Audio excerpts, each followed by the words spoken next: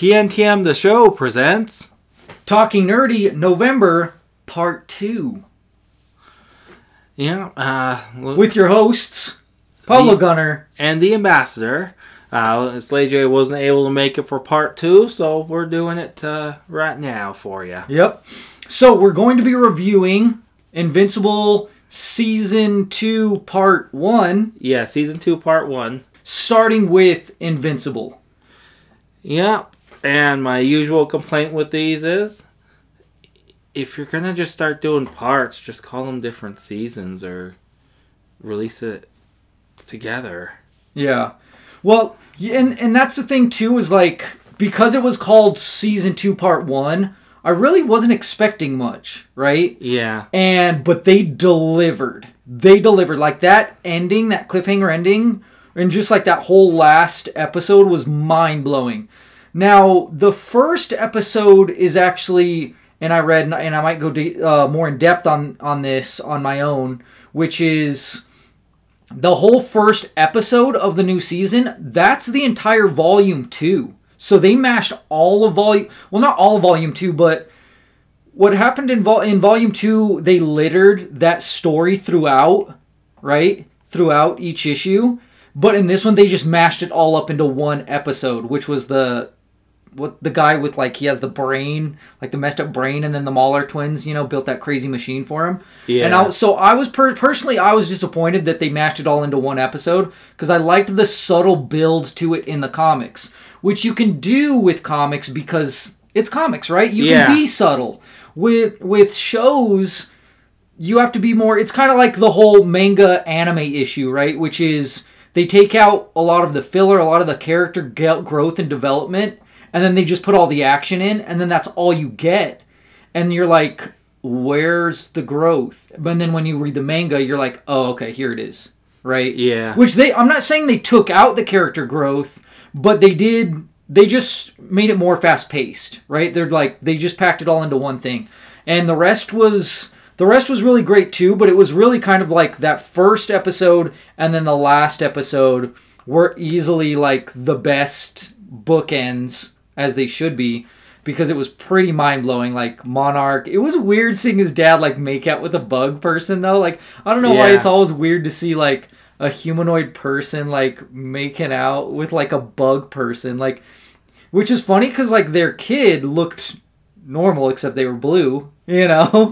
You'd think they would have looked more insectoid, or at least had some attributes, but man, that fight was epic. It was so awesome. It was crazy.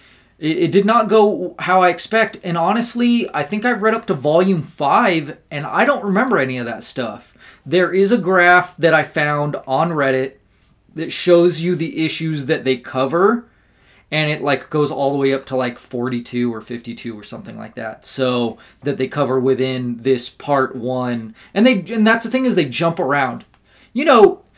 Kirkman, when he redoes one of his works, he likes to change things around. Yeah. And be like, what could I have improved? What can I do different? Like, if I could have done different. And then that's what we get. And sometimes it works and sometimes it doesn't. And it's working so far. Yeah, and it's working so far, and he seems to still have a say in it, so that's good. Yeah, the voice acting is top notch. Like, I'm digging like all the characters. It's pretty nuts. I'm interested to see where it goes for sure. Like, I'm kind of annoyed. Well, not annoyed, but I'm just like, man, I cannot wait. Highly anticipating the next part. Yeah, did you watch the in-between episodes? The Adam Eve? Yeah. Yes, I saw the Adam Eve, and that was so good. It was really good. And that, like, for example, that was way better than the comic. Because they did, like, in Volume 2, they did singles about each character that was part of the Guardians. Right? Like, the new Guardians or whatever. And honestly, those stories in comic were kind of weak. But then when they did, like, hers, and I hope they do more of those, when they did hers, like, it was so much better. And she's great in the show, too. Like, I like how they're just they're looking more into that and stuff. It's pretty solid. It explains why there's that tension between her and her parents. Mm-hmm. Even though I don't know if the parents completely know everything. Right. Like, because you never see her actually tell them, like, I'm not your child. Yeah. I was switched to protect me. Yeah. Yeah. Because it seems like she's the only one that really knows that's alive. Well, like if she was to tell them, I feel like then they would cut ties completely. Right, because the way that they are, if they found that out, they'd be like, well, you really aren't ours then, so this all makes sense, and there really is no reason to have you around. But the other nice thing about it is it sets up some future arcs they can do as well, because it already shows, like, yeah, Earth does need protecting, but at the same time, there's militant people that are corrupted here that are going to try to cause more issues than they help. Right. Yeah, for sure. Yeah, and that's the thing, too, is that just watching that, you go, like, she can literally change things on a molecular level, and there's that one point where she breaks her programming, and you're like, she could do that to people, and that's crazy, like, if she can, like, when she decides to unlock that and go that point, like, what she could do. You know, like, even with that guy, like, she could have stopped that dude like that. Yeah. You know, and she wanted to prolong the fight, and she's realizing the error of her ways, too, I think, is she's like, I need to do more work. You know, like, if I would have done my research, I would have known that place was condemned for a reason, right? If I would have done, you know, if I wouldn't have been so, you know, just wanting to fight, I would have ended the fight right away, because she can, you know? Yeah. So it's great seeing her character growth, and I'm looking forward to see more of that.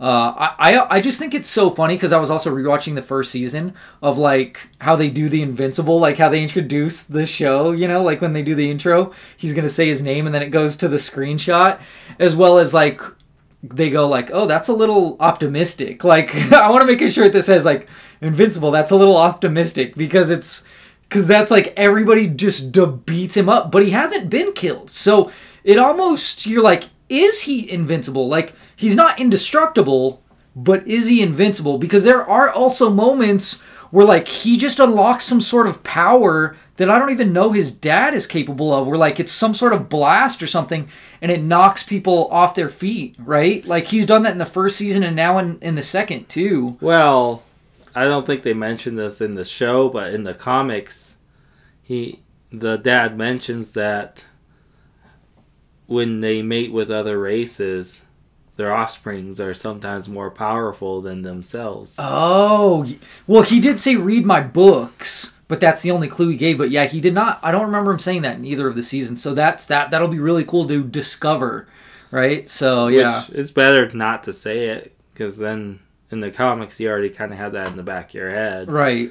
With this one, you don't, right? And that's like another one of those things like Kirkman can fix or like be like, now we're gonna play this set subtle, these things not so much. But yeah, and the thing that really helped was with this one they've really helped develop the father's character better, because if you know where the father more or less ends up in the comics versus how he is right now in the show, the changes they made to him make more sense. Okay. Because, like, the spoiler alert, the father isn't completely evil.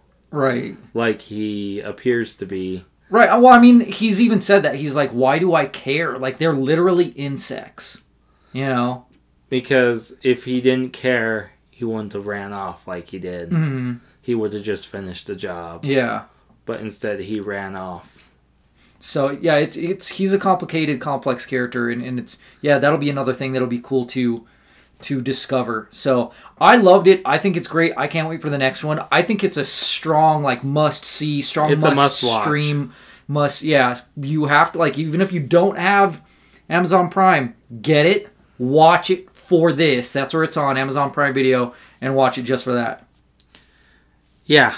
Definitely, it's a must-watch, even if you just get a month to watch it and then get rid of it. Merchandising? What's that? Merchandising? Come, I'll show you. Open up this door.